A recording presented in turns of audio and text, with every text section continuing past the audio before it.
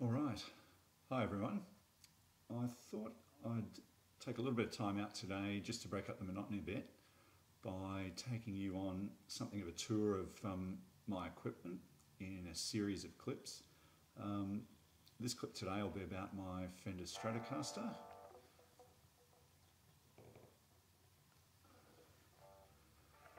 It's a 1976 Fender Stratocaster in Sunburst with a white scratch plate and a rosewood fretboard. And I've owned it since 1983. I bought it from a mate of mine. I didn't own a guitar at the time, so getting a hold of a Fender Stratocaster was just fantastic. What you'll probably notice is that there are a few differences about this 1976 Fender Stratocaster, and I'll give you a little bit of the history of it. When my mate got hold of it, it was in 1981. The guitar was only 5 years old, but it suffered quite a bit, probably from indelicate handling, storage, been banged around a little bit. He had to get quite a bit of work done on it. Now, you can have a bow in the neck where the neck bows out in that direction, so towards the camera, or if it's overcorrected, it goes back in the other direction, away from the camera, away from your point of view. This one, the way he explained it to me, it had like an S-shaped lateral kind of curve going along the neck. So the fellow he took it to said that if he shaved the neck top and bottom, that would correct that and fix the problems with the neck rather than replacing the neck. So what happened with that is that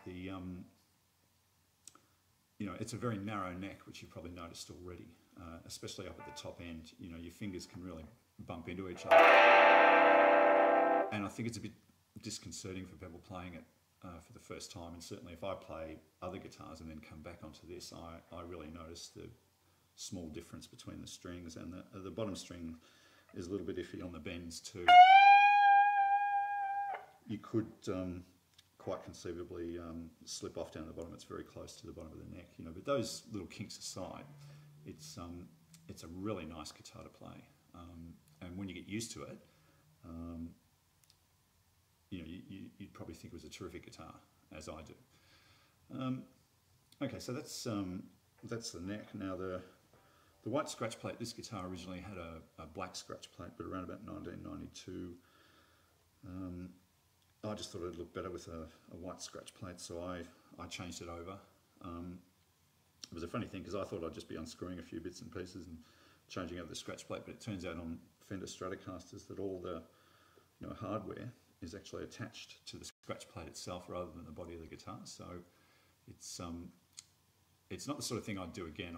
I'd get somebody professional, somebody good at it to do it for me if I was going to do something like that again. But I'm pretty happy with the white scratch plate, so that's going to stay pretty much where it is. You've got the input jack it misbehaves occasionally, so I usually anchor it into place with a clothes peg, and specify a white clothes peg so it matches up with all the furniture on the guitar.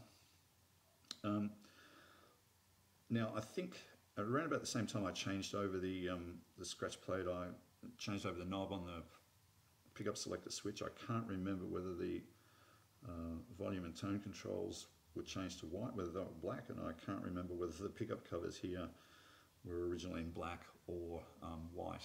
Pictures I've seen of 1976 Stratocasters indicate both. I think it looks okay as it is.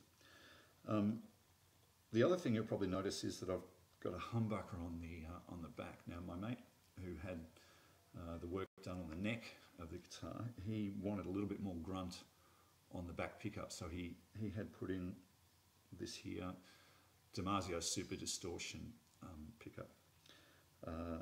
So that's a big difference from what you're accustomed to. You're accustomed to the single pole treble pickup here set on an angle.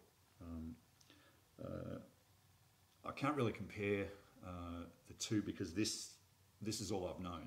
The guitar came like this, and I haven't really played a whole lot of other Strats to be able to compare the two. But this back pickup here, it does give a bit more warmth and a little bit of extra grunt. And look, I would maintain that it still sounds like a Strat. It doesn't take the Strat sound away from the guitar at all. Okay, well, let's have a listen to those pickups. We've got a 5-position pickup selector switch here, okay, and because I've been doing a lot of Rolling Stones songs, Keith Richards guitar parts played in open G, I've got the top string off as Keith recommends, so it's only got the 5 strings on it, and it is currently tuned to open G. So the back pickup.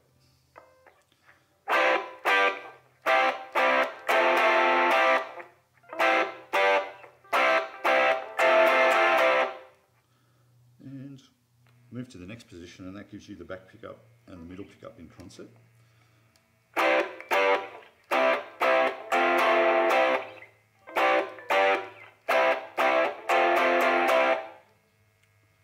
This one here is the middle pickup on its own.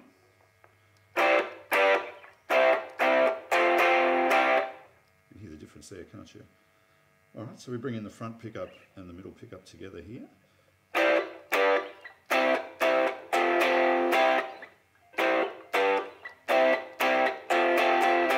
can really pick up the difference now. Still sounds warm, still sounds good.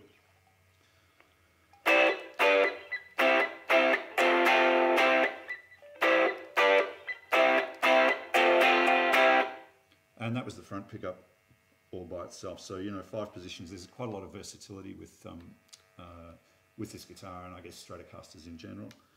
Now, look, like I said, I really like this guitar. I've owned it for 35, coming up for 35 years. Like people just fall in love with Stratocasters. I think they mould into your body. All the tuning heads are down the one line, it's got a great feel to it, and its versatility is one of the things that it's mystified me a little bit as to why more people don't play Strats. You usually only see Fender Stratocasters hanging off really hot guitar players who are quite tearing it up. You don't have your regular sort of guitar players like Keith Richards. They're more likely, or Bruce Springsteen, they're more likely to be strapping on a Tele than a Strat. And look, I just think that while one of those guys using a Strat might be underutilising it a little bit, it's still a really good guitar for pretty much anything you want to do.